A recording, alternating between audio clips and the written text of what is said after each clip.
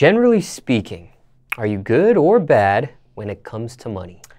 I feel like I'm good with money. I feel like I'm pretty good with money because I don't splurge. But there has been a time in my life where I've been bad with money. And thank goodness I was younger, you know, and I'm not bad with money at 23, almost 24. So.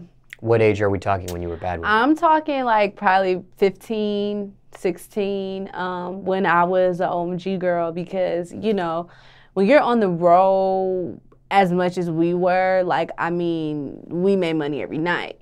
So it's like if I wanted to go to the mall and spend a stack, 2 stacks, 3 stacks, I was able to, you know, and I just feel like at that point in time, it was my money, so it wasn't really like my parents had any jurisdiction over what I did with my money, you know, so I felt like at that point in time, I was really bad with money because half of that stuff I bought back then, I can't even tell you where most of it is or what happened to it.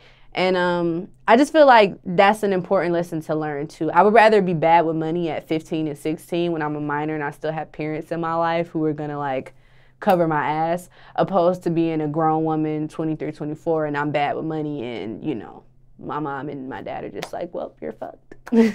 Sorry, we can't help. So. How did you make the transition from being bad with it to being good with it? I think when my group disbanded, at that point for me, I was an independent artist. I was a solo artist, and I really had to fund everything myself. So at that point, I was really humble, and I just understood the value of $1. Even though I was still making good money at this point when I first started off, it was just I had to pay for my videos. I had to pay for, you know, my photo shoots, my hair, my clothes, and things of that nature. So it was like, oh, okay, like I really have to save and budget and make sure things are in order so that I'm not, you know, living beyond my means or doing stuff beyond my means.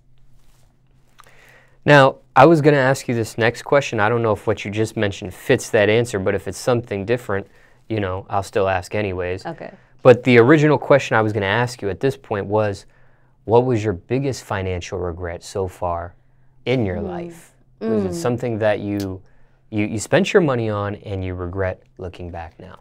You know what?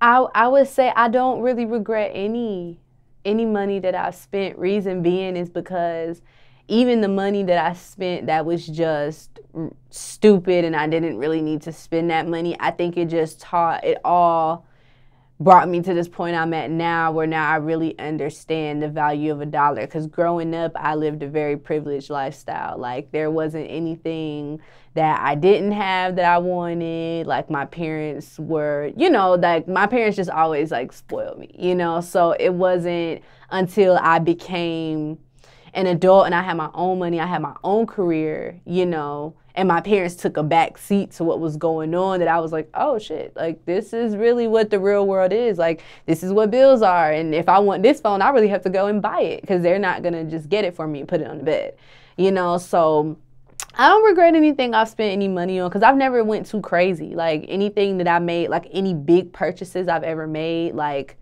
they were pretty good purchases for me, you know, so I don't regret nothing.